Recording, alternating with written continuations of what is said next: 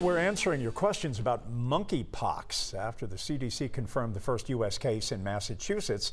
One thing to know right away is this virus is much rarer than COVID and not nearly as contagious. That's because monkeypox isn't airborne like COVID. It can be spread between animals and people. One of the first signs you have it is a blistery rash, but there are other more common symptoms too. You're going to look for things like fever, headache, muscle, body aches.